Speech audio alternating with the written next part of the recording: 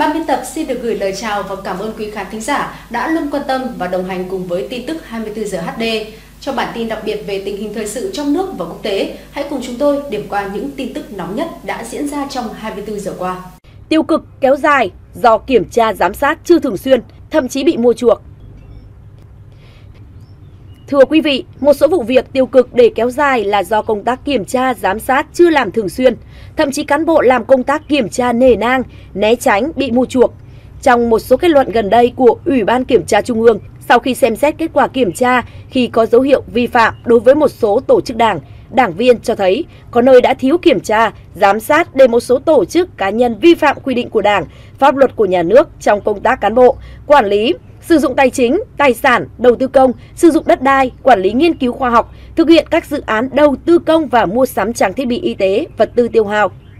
Kiểm tra giám sát là một trong những phương thức lãnh đạo của Đảng. Tuy nhiên, nhìn lại những vụ án, vụ việc nổi cộm thời gian qua cho thấy công tác này đang có sự buông lỏng ở một số tổ chức, cơ sở Đảng, khiến vi phạm nhỏ dần dần tích tụ thành vi phạm lớn,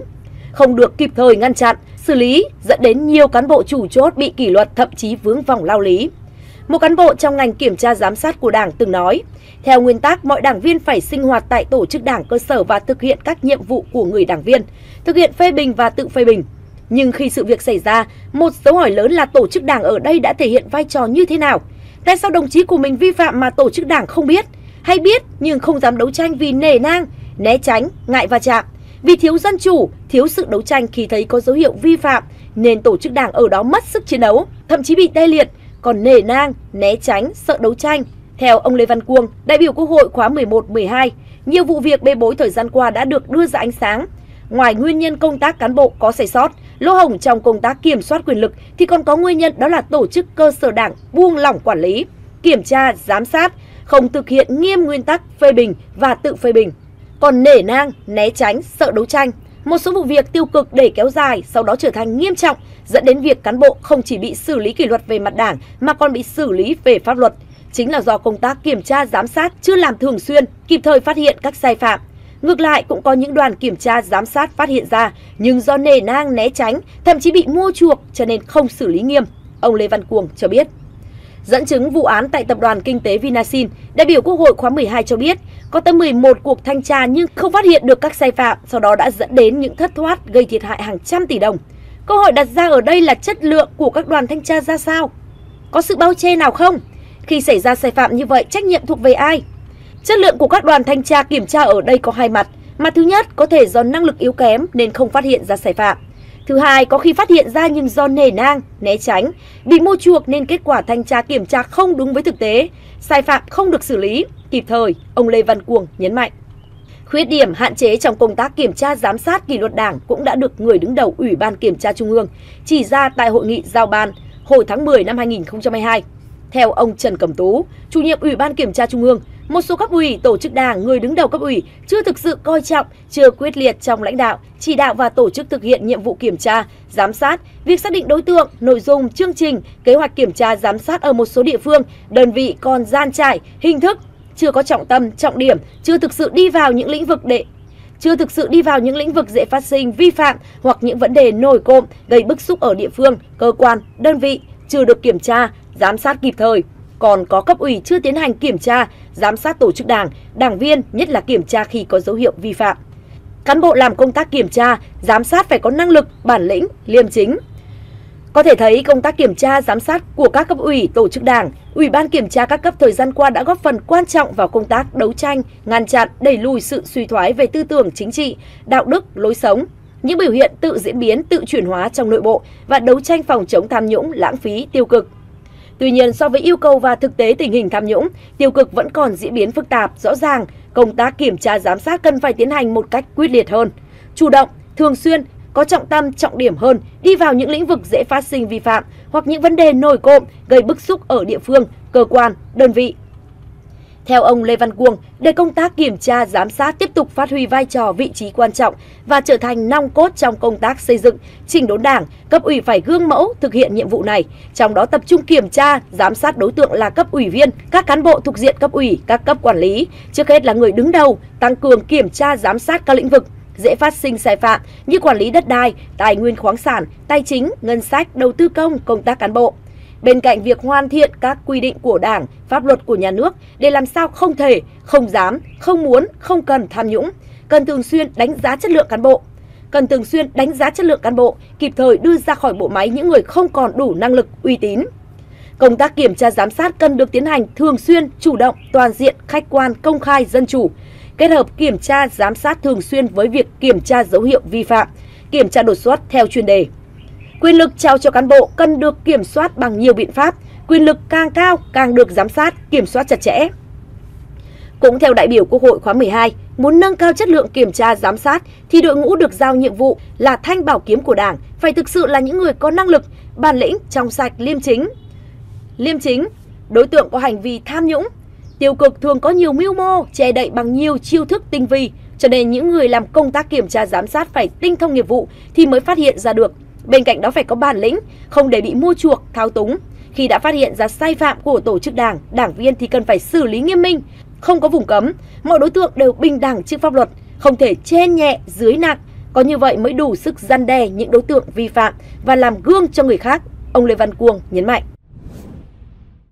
Gông cùm, cây xanh, sự vô trách nhiệm, điển hình. Thưa quý vị, việc làm vòng sắt, giá đỡ cho cây mà nhiều người gọi là gông cùm thực ra rất cần thiết. Lợi biến thành hại là do sự thiếu trách nhiệm của các đơn vị chăm sóc. Hình ảnh nhiều cây xanh ở Hà Nội bị đai sắt thít chặt tạo thành những vết hằn sâu trên thân, làm dư luận nóng lên những ngày qua. Nhiều người xót xa, bức xúc khi thấy sự sinh trưởng của nhiều cây đang tuổi ăn tuổi lớn bị kìm hãm hoặc tạo thành những vết sẹo tội nghiệp. Do đó họ phê phán kịch liệt việc dùng giá đỡ, vòng sắt cho cây xanh trên đường phố, công viên, cho rằng những dụng cụ này không chỉ làm hại cây mà còn gây mất thẩm mỹ. Tuy nhiên, cần nhìn tận gốc vấn đề trong chuyện này. Vòng sắt và giá đỡ được sử dụng để cây xanh đô thị vốn được mang đến trồng khi đã khá lớn, dễ chưa thể bám chắc vào đất, không bị siêu vẹo, ngã đổ. Chúng là phương tiện bảo vệ, chứ không phải là gông cùm. Không có chúng, cây sẽ khó được an toàn, chứ đừng nói đến phát triển. Vì đâu mà thứ dùng để bảo vệ cây lại biến thành công cụ giam hãm, thậm chí bạo hành nhiều cây xanh? Đó là do sự tắc trách của những đơn vị được giao nhiệm vụ chăm sóc, theo dõi quá trình phát triển của chúng. Trồng cây không giống như xây một ngôi nhà hay đóng cái bàn cái ghế. Xong là xong. Cây là sinh mệnh, vì vậy cần theo dõi thường xuyên sự phát triển của chúng, phát hiện ra các vấn đề trong quá trình sinh trưởng để kịp thời điều chỉnh, khắc phục. Những vết hằn in sâu vào da thịt của cây như thế chứng tỏ chúng đã bị vòng sắt bóp nghẹt trong thời gian rất dài rồi mà không ai để ý, bằng chứng về sự vô trách nhiệm điển hình của các cá nhân, đơn vị liên quan. Trong một lần đứng chờ taxi trên phố, cô cháu gái 6 tuổi của tôi chỉ vào một cái cây bị bạo hành như vậy và hỏi, tại sao? Chắc chắn cây này đã rất đau phải không bác? Vết sẹo của bạn ấy sâu hơn cả vết bỏng của bố cháu. Vẻ mặt cháu tôi đầy xót xa. Cô bé từng khóc rất thảm thiết khi thấy vết bỏng của bố vào tháng trước và liên tưởng đến chuyện đó khi nhìn thân cây. Tôi phải lý giải theo hướng tích cực và hứa sẽ gọi điện báo tin cho các cô chú công viên cây xanh để kịp chăm sóc bạn cây này, bé mới an lòng. Phản ứng của cháu gái khiến tôi giật mình, nhận ra rằng tình trạng khổ sở của những cây bị gông cùm có thể là tấm gương xấu cho trẻ về cách đối xử với thiên nhiên. Chúng ta muốn dạy trẻ tôn trọng thiên nhiên, sống hòa ái với những sinh vật xung quanh mình, nhưng rõ ràng việc làm vòng sắt bảo vệ rồi mặc kệ cho chúng siết cổ cắt ra những cây xanh đang lớn không cho thấy điều đó. Có lẽ những đai sắt kia đã không trở thành gông cùm nếu những người có trách nhiệm dùng cái nhìn của con trẻ khi chăm sóc cây. Luôn nhớ chúng là vật sống, biết đau đớn, khổ sở, từ đó sẽ làm việc có tâm hơn, kịp thời nới rộng đai cho cây tiếp tục lớn. Khi ấy, việc lắp vòng và giá đỡ bảo vệ cây, một giải pháp hữu ích, có mục đích hoàn toàn tốt đẹp sẽ không phát sinh tác hại. Rất vui vì sau khi báo chí phản ánh, đại diện công ty công viên cây xanh Hà Nội cho biết sẽ nhanh chóng kiểm tra để phát hiện những cây bị gông và hoàn thành việc khắc phục trong 3 tuần. Hy vọng rằng công ty cũng nhanh chóng rà soát cả những cây đã đến thời kỳ, tháo bỏ hoàn toàn bộ khung chống đỡ để xử lý, trả lại vẻ đẹp tự nhiên cho các đường phố, công viên thủ đô. Áp ảo nhưng mất tri an là thật. Thưa quý vị, sau thông tin Công an thành phố Hà Nội đang điều tra vụ án lừa đảo, chiếm đoạt tài sản, rửa tiền lên đến nhiều nghìn tỷ, do người nước ngoài chủ mưu cầm đầu, dư luận xã hội đang nóng lên theo hướng tích cực. Những năm gần đây, các app cho vay nhanh online nở rộ trên các mạng xã hội với quảng cáo sẵn sàng cho vay trong vòng 3 đến 5 phút, chỉ với vài thao tác đơn giản, miễn là người vay có đầy đủ giấy tờ tùy thân. Chính cách tiếp cận này đã tạo thành một hấp lực vô cùng lớn với người lao động và người dân có nhu cầu vay cho sinh hoạt. Nhưng đằng sau tất cả là một cái bẫy tàn nhẫn đến kinh hoàng, khi có trường hợp người vay phải đóng số lãi lên đến 2.000% một năm. Chưa dừng lại ở đó, bên cạnh các app cho vay, các app cờ bạc online cũng như nấm sau mưa. Nếu là người thường xuyên dùng mạng xã hội, chúng ta sẽ không lạ gì với các quảng cáo game như bắn cá, bầu cua online, mà nội dung tạo cho người xem cảm giác chỉ cần bỏ ra rất ít tiền là có thể kiếm hàng triệu đồng mỗi ngày. Câu chuyện lao động Việt Nam bị dụ dỗ qua Campuchia làm việc cho các app game bài đến giờ vẫn còn làm chúng ta kinh hoàng bởi sự tàn ác và những thủ đoạn vô nhân tính của các tổ chức tội phạm xuyên quốc gia.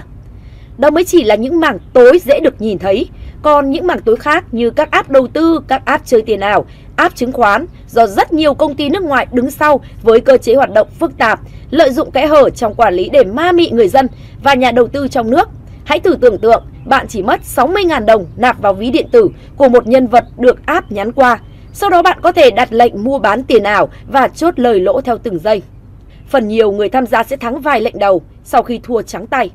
Thực chất, những sàn tiền ảo này đều có tính chất ăn thua bài bạc. Dù không được cấp phép ở Việt Nam, nhưng các app đầu tư tài chính này hoạt động sôi nổi suốt mấy năm qua, đặc biệt thời gian cao trào của đại dịch Covid-19, khi người dân bị buộc phải ở nhà và sử dụng mạng xã hội nhiều hơn. Nói như thế để thấy gánh nặng trên vai công an Việt Nam không hề nhẹ.